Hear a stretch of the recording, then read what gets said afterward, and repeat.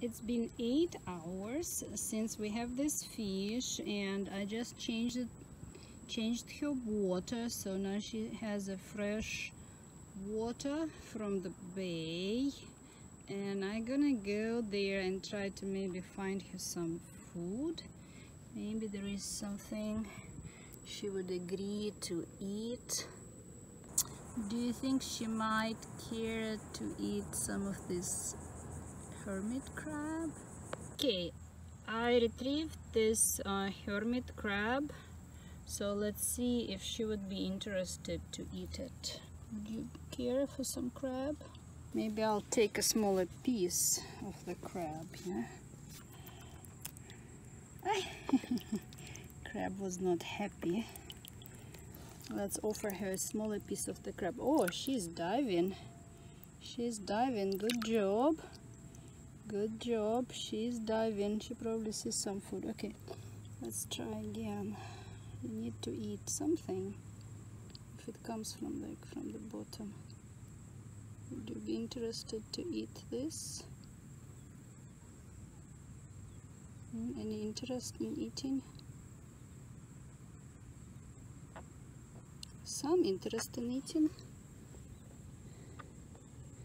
Yes, she's somewhat like eating. And okay, she's eating. She's trying to eat. Here is our puffer fish having an evening walk. Okay, I'm taking our puffer fish for a walk there in the evening. It is still pretty weak, but it can dive a little bit. It was diving, so I put her here, you know, in the water, that it can feel better.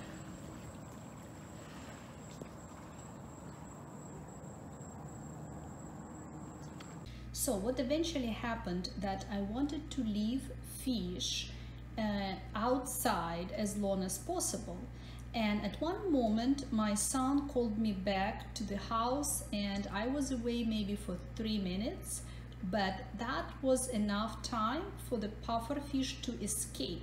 When I came back, this bucket was tilted. Maybe there was some tide. Maybe there was a force of the puffer fish who wanted to escape, or maybe the aggressive catfishes came for her. But regardless of the cause, when I came back, the puffer fish was gone, and it was already pretty dark, so I was not able to see it after that. Let's hope for the best, and let's hope that this fish survived.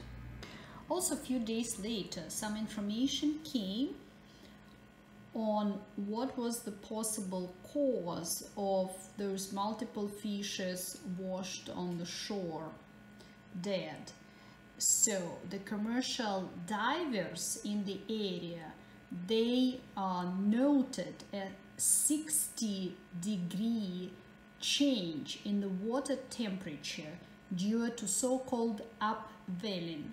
So this is when wind pushes the water on the surface away from the shore, and colder water from the deep ocean comes up.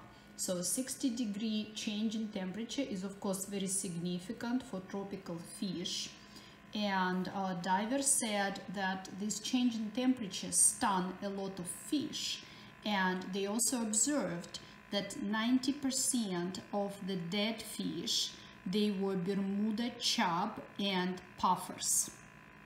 And those kinds of fishes are particularly susceptible to rapid temperature changes.